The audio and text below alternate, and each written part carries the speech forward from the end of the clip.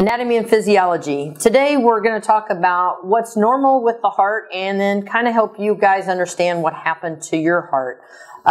We're just going to go through some facts and things and then get into more explanation. Some of you have been bypassed, some heart attacks with stent, and some valves. So we're going to kind of talk about a little of each.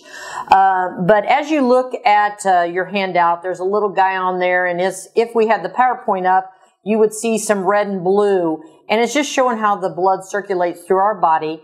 And the red that's on that handout is arteries, and that is arteries that is the blood moving away from the heart. It's already oxygenated and it's going out to feed your organs and tissues. And the blue are your veins, and it's going back to the heart, and that is unoxygenated blood, and it just makes the exchange and keeps on going. How the heart works. Your heart is only your fist size. When you make a fist, that's how big your heart should be. But a lot of people do have an enlarged heart. This heart, if I took off the top part of this is about a normal size of your heart. So it is smaller than what most people think. And one of the #1 questions that I get is when I'm stented or when I'm bypassed, does the doctor, when he bypassed me, cut my heart open to bypass? And no, he does not.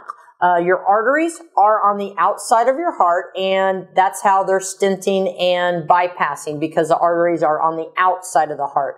When we open the heart, you will see valves, and we'll talk about that here in a minute. But these white things are the valves that you have. The heart is on the left side of your chest, but it's not totally to the left. It's just off center of your breastbone.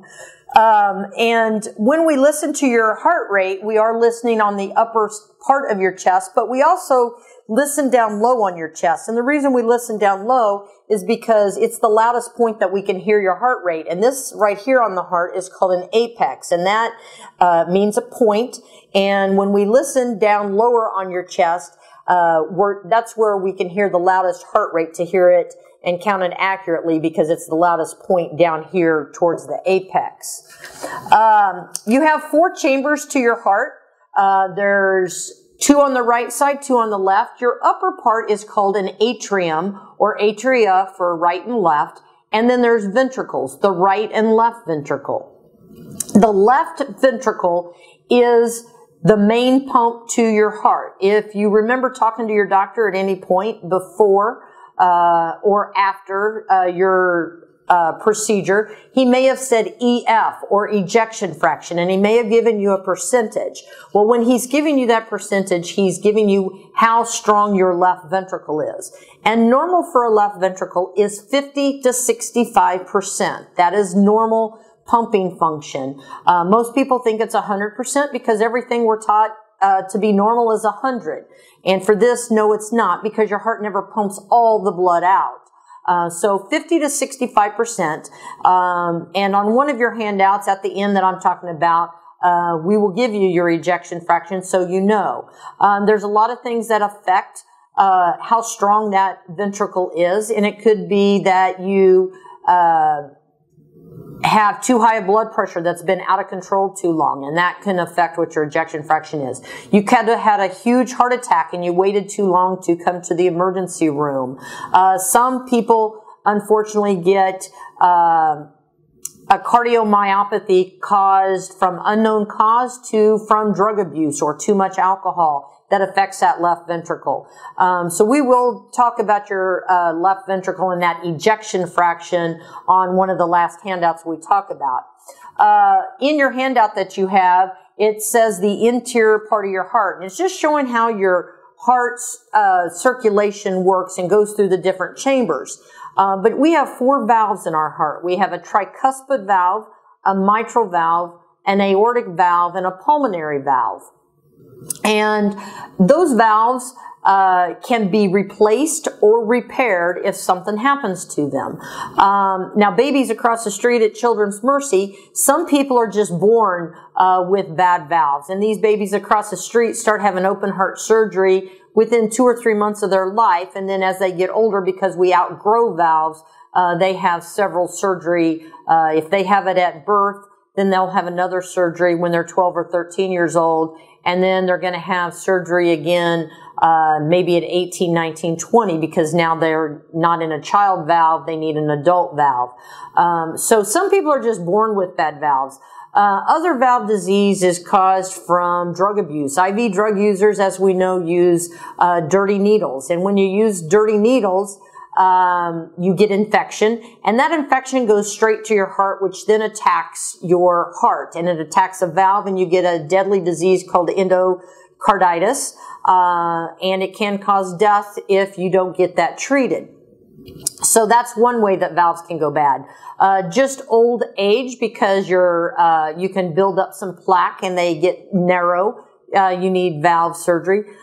Sometimes just a high fever. So it's real important, especially as we go into the flu season, into the fall and winter, why we stress the flu shots. And a lot of people say, I'm not taking the flu shot because I get the flu from the vaccine, which is false. You cannot get the flu from the vaccine because it's a dead virus. You may get a little soreness or achiness within the next 24, 48 hours, but you don't actually get the flu. And the flu vaccine only fights against what they think the major flu viruses are going to be for that season.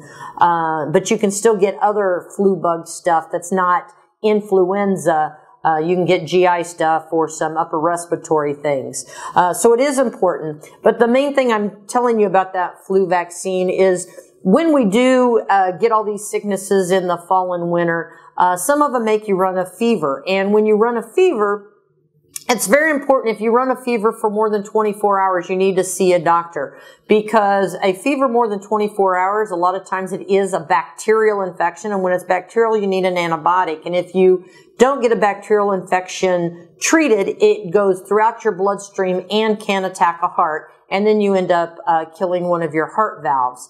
The teeth is another thing that people don't understand, that when you have a toothache, it's very important to get to a dentist. And we do know that people are afraid to go to a dentist either just from their own fear because they don't have the dental insurance. So we refer people either over to our oral surgeon here at Truman or to UMKC, because teeth, when they get infected and they're not taken care of, they go straight to the heart. And you will end up killing a heart valve.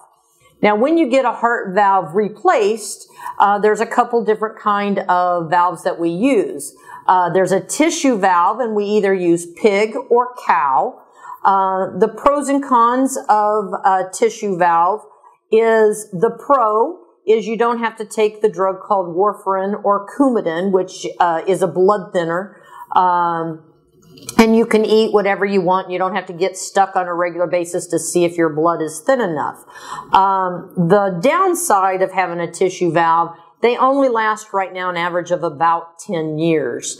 So depending on the age that you are, depends on if you're going to need that surgery again. And if you're only 40 years old and you get a tissue valve, then you're going to need surgery down the road again because of the lasting of only approximately 10 years. The other type of valve that we use is the mechanical valve. And when you do a mechanical valve, it is a titanium, basically ball and metal. And if this room was quiet and someone had a mechanical valve and there was no noise whatsoever, you can hear somebody's mechanical valve. It's a clicking sound that you can hear when it's totally silent. They never need surgery again, so that's the best part of having a mechanical valve. The downside is they are on Coumadin the rest of their life, which a lot of people that know anything about Coumadin don't want that. It's a blood thinner, they're having frequent blood draws, and there's certain things in their diet they must really watch. I use myself as an example on this because also depending on some of your hobbies that you may have, would you do a tissue valve or would you do a mechanical valve? The reason I use myself, as you guys are in cardiac rehab, one thing that you learn about me on a personal level is that I ride a Harley Davidson. And if I was needing a valve replacement, the doctors try and help you decide and make the decision more yours. He gives you the pros and cons of both and help you decide. Well, one thing he would tell me is if you're going to continue to motorcycle ride, we're not going to put a mechanical valve in you. The reason for that is, as anyone knows, motorcycles are known to be high risk, not necessarily due to us on the motorcycle, but due to the cars that claim they don't see us or hear us. And if we had a crash, the chance of me bleeding to death would be huge, and then I would die.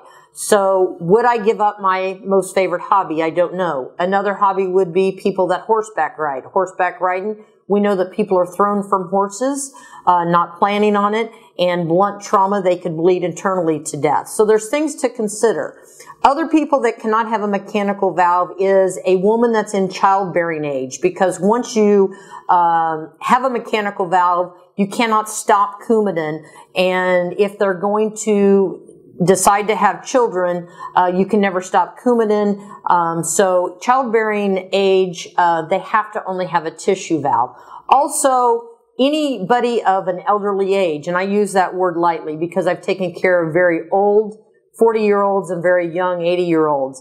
But anyone at high fall risk cannot have a mechanical valve because of a fall risk. But definitely the older we get, and depending on what's going on in our life and health issues, they determine if we're a fall risk and if we can have mechanical or tissue. We've already talked about what causes the valves to fail. A lot of their symptoms are chest pain, shortness of breath, can't lay down flat. You might have heart palpitations. You could pass out, ankle, foot swelling. Those are the most common symptoms when a valve's going bad. Most valves know ahead of time. They may know as much as 5 to 10 years before that, sometime in their life, that they're going to need valve surgery. When rheumatic fever was around back in the day, people that had rheumatic fever knew that at some point in their life, they would need a valve replacement or repair because that affected their mitral valve. Some people get 1 or 2 years notice that their valve is having some problems and in the future will need a repair or replacement.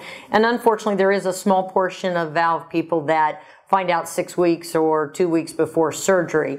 But most people do know, unlike someone that has bypass surgery, because bypass surgery, they usually get no warning. They come in the emergency room, chest pain, and find out we can't stent, and then they're going off for bypass.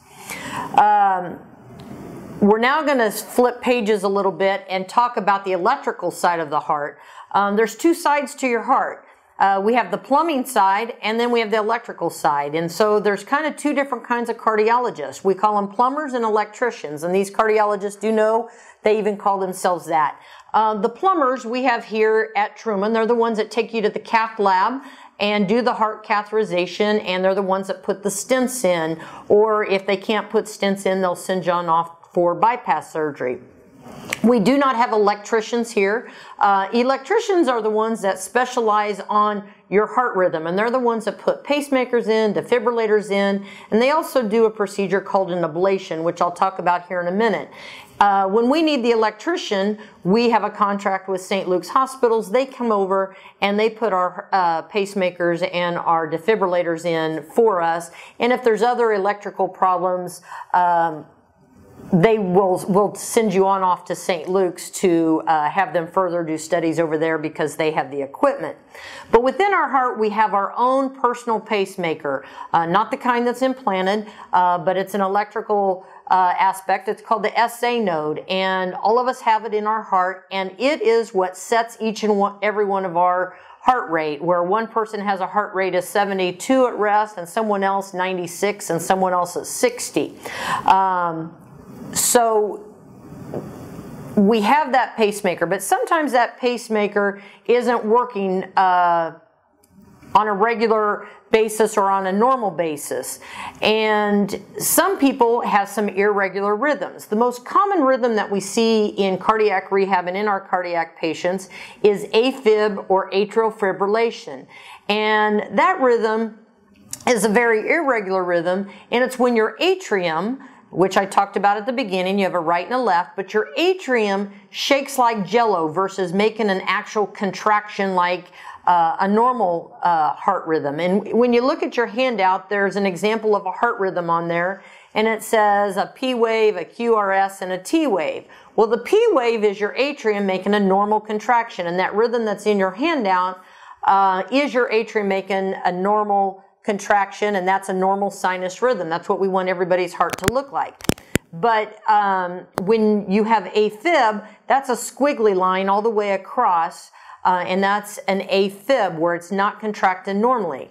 An AFib is not life-threatening, but it can cause complications, and the biggest complication it has is a stroke. And obviously we don't want patients to have a stroke. So when we find someone in AFib, our first goal is, if the heart rate's going way too fast, is to slow it down.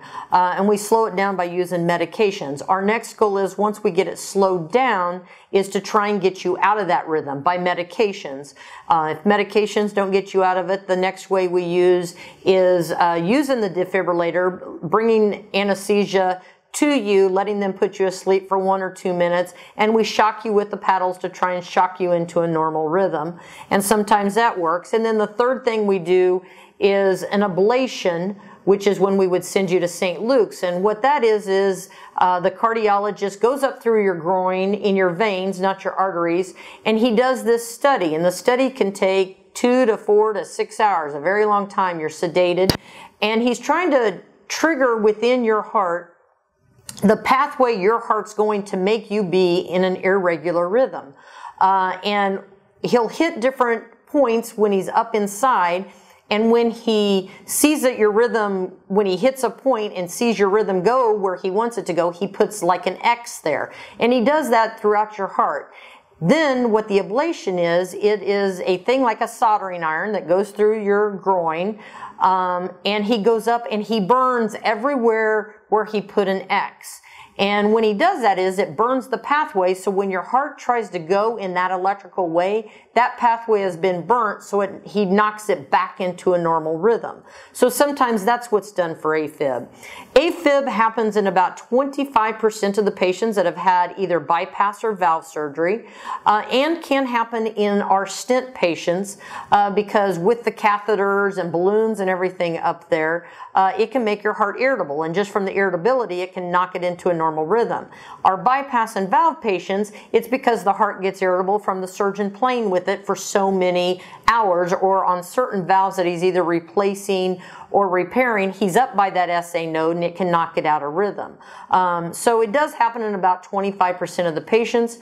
When it happens, if you're someone that's never had AFib, when we get you out, you usually will never have a problem again. People that have had the underlying rhythm before, they may continue to have that problem. And there is a small percentage of patients that, unfortunately, if it happens, we can't get you out. And if we can't get you out, it's just keeping you rate controlled below the rate of 100. And protecting you against stroke. And how we protect you against a stroke, there's a scale the doctors use. Some people unfortunately have to go on Coumadin. Some just have to take a full aspirin for the rest of their life versus a baby aspirin. Signs of that you're in AFib would usually, when it's fast, if it's going a regular rate, you're usually not going to know you're in it unless you go to the doctor. But if it's going fast, you'll feel the heart palpitations, you'll get short of breath, you fatigue, you'll feel your heart beating up in your throat and neck. And what you do is call 911 and go to the hospital, and they will take care of it to slow your rate down and hopefully get you out of that rhythm. Now we're going to go on and talk about this handout that you have. And on this handout that you have, what I like all of you to do, if you are interested, is you put your name on it and then you return it to us at the end of this class. And we will go into your heart cath report and color it up and show you what your actual blockage is, where your stents are at, and also write on your ejection fraction, or how strong that ventricle is. The reason I like to do this, it gives you a more visual of what took place in your heart, because a lot of times the doctors say, oh, we only put 2 stents in and everything else looks great, and then I give you this piece of paper back and you see that I show that you might have 20% blockage one place and 30% here, but then you say the doctor told me I didn't have anything else. Well, 20 and 30% is nothing that we stent. We don't stent till you're 70% or above, and you don't bypass before that. So once you're 70% and above, then we'll stent, and depending on what the disease looks like is how we decide if it is stentable or you need to go on to bypass. But what this handout, what I like to describe before you get it back is, this is the aorta, which is the mother of the heart or the coronary arteries. And as you see, these coronary arteries all come off of that aorta. This big long one down here, it says LAD. The full name for it is left anterior descending. That is the main artery that feeds the front part of your heart. That is also considered the widowmaker. So some of you may know what the widowmaker is, but when you shut off way up high, the closer you get to that aorta, the reason they call it the widowmaker, if you shut down that high, you have made someone a widow. And for many, many years, they have called that artery that. And then as you see, there's branches off that. This one down here is called the circ or the circumflex, and that feeds the posterior or the back side of your heart. And then it has branches off of it. And then the RCA or the right coronary artery, that feeds the inferior or the inside part of your heart.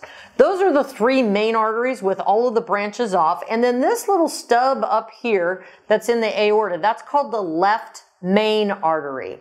And it is just that, the left main. We do not stent the left main artery. The only way that artery ever gets stented is if you are someone that has previously been bypassed, because when you're bypassed to that, then we call it you're protected. But when we put a balloon in or a stent, we temporarily shut the circulation down. And if we shut the circulation down there, we shut off all circulation to your LAD and your circumflex, and that is not compatible with life. So we do not stent that unless you've already been bypassed. So you will return these, and then the following exercise day, it will come back and it'll be colored up, so you can get a more visual of where your stents are, and do you have some maybe disease building up, but yet that we cannot stent yet. So we want you to control it with your medicine, your diet, your exercise, and smoking. And then to end is what I'm going to do is pass around so you all know what a balloon and stent look like. This is a true wire with a balloon, and you can play with it. And to deflate the balloon, just pull the syringe back where you see the balloon is flattened.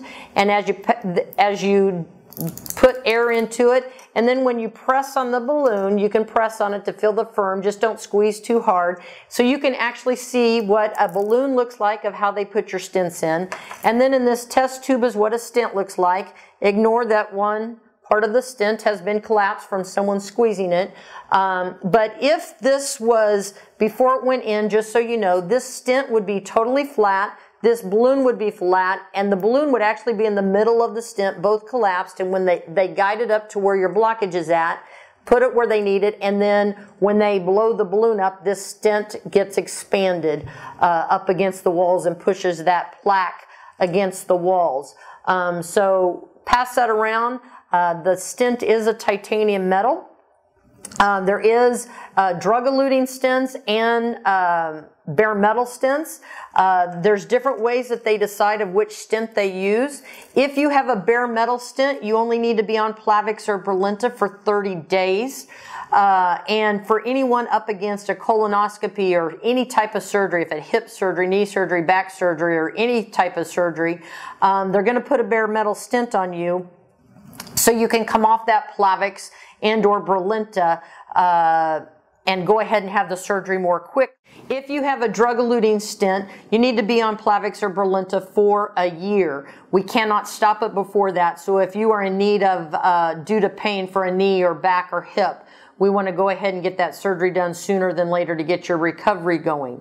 What a drug-eluting stent means is for 6 weeks, the stent has a drug on it that is a time release, and it releases over the next 6 weeks, because when this stent is put in your body, as the blood is flowing through, it's going through the wire mesh that you're looking at and can get all tangled up in that wire mesh and cause a blood clot. and that's why you're on Plavix or Brilinta. And what that drug-eluting stent does is help decrease that chance of any blood clot happening while your body makes a smooth epithelial lining around the inside of that stent to make it nice and smooth. And it takes 6 weeks for your body to make that epithelial lining so it's smooth, and so the drug that's on the stent releasing for 6 weeks just helps to decrease that chance of a blood clot.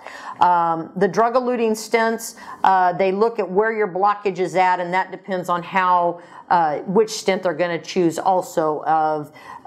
If you're just straight down here, they're probably going to use a bare metal, but if you're at a bifurcation or where it's connecting to two or way up high up here, they're going to use a drug-eluting stent.